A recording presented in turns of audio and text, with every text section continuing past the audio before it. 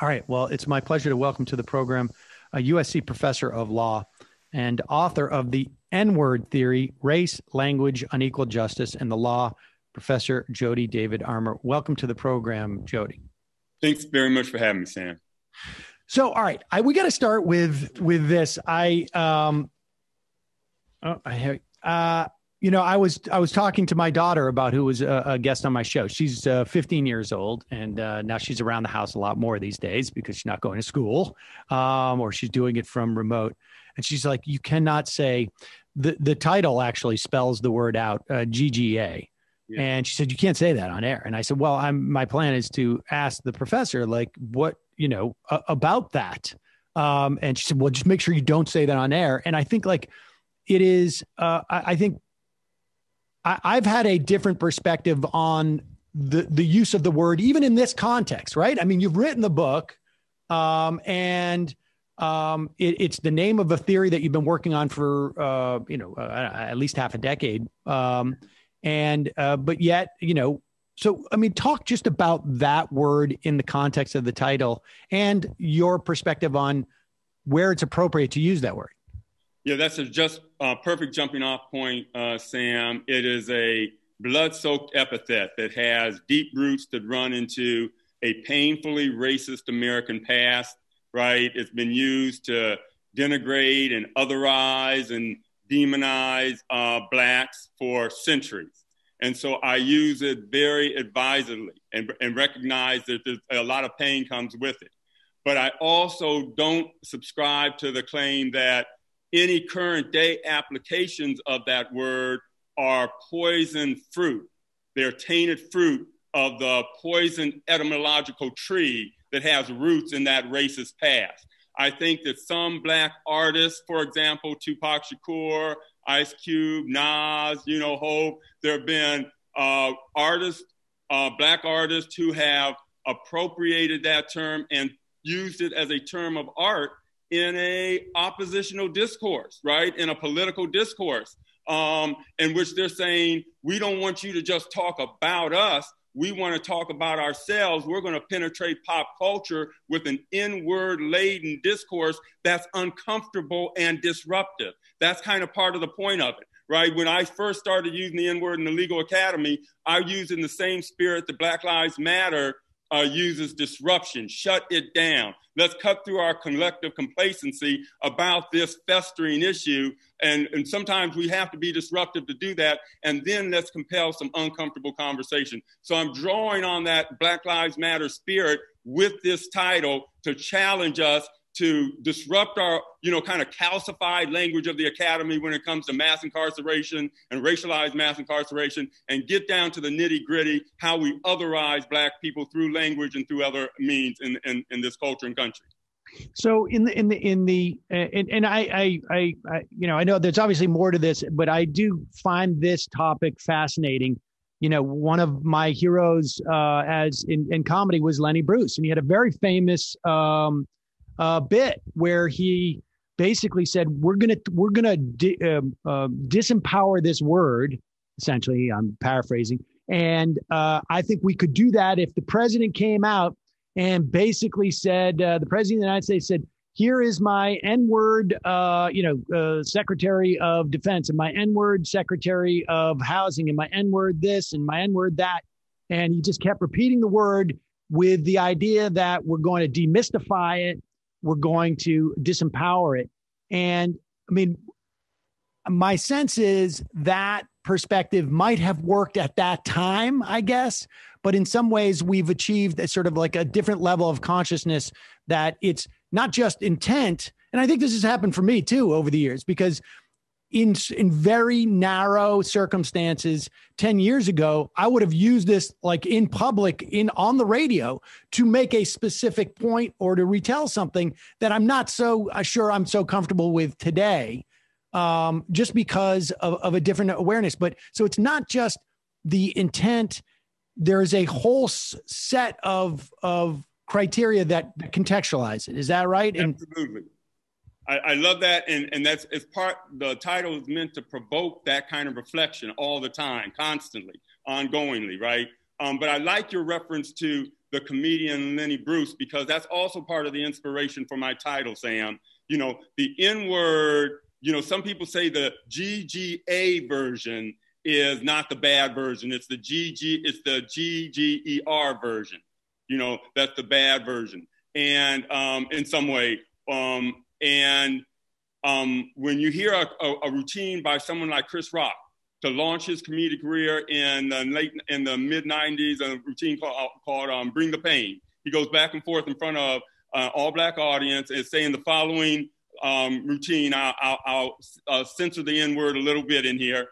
He says, it's like a civil war going on in Black America, and there's two sides. There's black people and there's N-words. And N-words have got to go. I love black people, but I hate N-words. Boy, I wish they'd let me join the Ku Klux Klan. I do a drive-by from here to Brooklyn. And he goes on like that for a half hour, distinguishing between lovable black people and morally condemnable N-words. And his core definition of an N-word, of an N-I-G-G-A, is a black criminal. So by that definition, Sam, the up to 90% of young black males, tragically, who are going to wind up in jail, on probation, or on parole in some of these inner city neighborhoods are N-words. We're willing to accept a political invitation implicit in a punchline that invites that distinction within the black community. And we all laugh at that, amen, laugh at the punchline and embrace it. So that's what this book is also about, attacking any kind of distinction between the worthy and the wicked based on a criminal record, even a violent criminal record. And I think the N-word is one of the words in the English language. It's unique in the English language. It's unparaphrasable, and it otherizes its referent probably more than any other word in the English language. So I want to attack that otherization. I want to eliminate distinctions between good Negroes, bad Negroes, lovable black people, morally condemnable NIGGAs. I mean, in many respects, that Chris Rock performance, that bit, is really sort of the fundamental manifestation of, I guess, maybe the catalyst or the need for the N-word theory that you've written about. That's it. You put that you hit it squarely. And so there's two things that strike me about that, and I wonder if they well, and let me see if I can articulate this. So it seems to me that what Chris Rock is doing in that bit is he is making a class distinction, right? And a class that is fundamentally economic. I mean, by class, I don't mean category. I mean class, as the way that we speak about as class. And I wonder if, okay, so that's one thing there. And he's making that class distinction in front of a black audience. Yes. And then I'm curious as to how that class distinction gets communicated and maybe transformed or within a broader society dominated by white people. Like, you know, if that is a class distinction within the black community, what happens to that as it comes out into the white community as well? Yeah, spot on. You know, what is really going on, I try to drive home in this book, is a lot of these moral distinctions are really class distinctions masquerading as moral distinctions. It just so happens, Sam, that when you look at the crime rates for middle-class black Americans and middle-class white Americans, they're roughly the same. So really, most of the folks that Chris Rock would be pointing to that are blacks who are involved in crime are from truly disadvantaged backgrounds. They're truly disadvantaged blacks. So what Chris Rock might just as well as say is, I love disproportionately middle-class blacks, and I hate disproportionately truly disadvantaged blacks, right? I love disproportionately privileged black Brahmins, the black bourgeoisie, and I hate the disproportionately truly disadvantaged black, because that's the numbers. You just look at you just crunch the numbers, right? And I even see it here in my neighborhood in LA, you know, which I live in View Park. It's called Black Beverly Hills. And I've had some of my neighbors say, when I and some of my sons have had friends from other neighborhoods like Compton, Watts, et cetera, visit us, I've had neighbors say, we don't want Watts up here. We don't want South Central up here, right? So there's an economically gated mentality that can develop even among the Black bourgeoisie that I've seen point blank.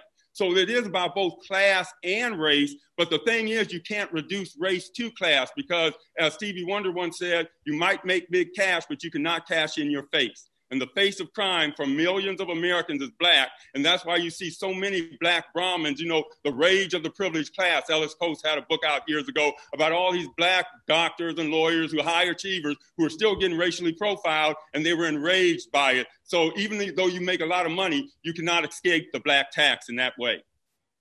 I mean, it's interesting because, using my own experience, there is a concept in, I guess, cultural Judaism, like this is good for the Jews or bad for the Jews. Like there is, Bernie Madoff was really upsetting to, my relatives because it's bad for the Jews to have a Jew come out and do this, or et cetera, et cetera, et cetera. Like how much of that is going on in this dynamic, and how much does that dynamic then end up? I mean, I think you just articulated it, but I'm just curious to pull that out a little bit more. That dynamic where it's like, why do you and I have to be conjoined in the same community? I'm going to try and cleave us as much as possible. But unfortunately, what happens is that comes back around and you don't have control of your fate in that context. That's again, man, that's right on, because one of the things I drive home in this book is that it's been in the Black community for a long time, a politics of respectability. It worked back in the civil rights era, in which the Black community said, many rather leaders in the Black community said, our racial reputation in the eyes of whites is very important. We have to do all we can do to enhance our racial reputation in the eyes of whites because they are policymakers. They are decision makers. They're deciding the fate of our community. And so we have to look good in their eyes so that they'll make favorable judgments when they're balancing those competing interests, right? So that means that you have to, as a community, in the interest of the community, distinguish and distance yourself as much as possible from bad Negroes. If you're a good Negro, law-abiding Negro, you distinguish and distance yourself from them bad Negroes for the sake of our racial reputation, for the good of the community, right? Now, Black Lives Matter rejected that approach, rejected that MO and that way of looking at the world. And that's why you had some tension between old civil rights establishment folks and BLM for sometimes, right? Because BLM said, no, a lot of these victims of police violence aren't morally immaculate, if you will. Yes, Eric Garner was selling Lucy's on the sidewalk. Okay, yes, Walter Scott was running away from a police officer because, maybe because he hadn't paid past child support. They aren't, but you should not have to be, Dudley damn do-right in order to have minimum respect, as a human being and be treated with a minimum degree of respect by state actors who are acting under color of law in the name of us all, right? Police officers, right? So I think Black Lives Matter really went after that politics of respectability approach to civil rights, and it's been fabulously successful. And it's one of the things I'm trying to stress in the book as well, Sam.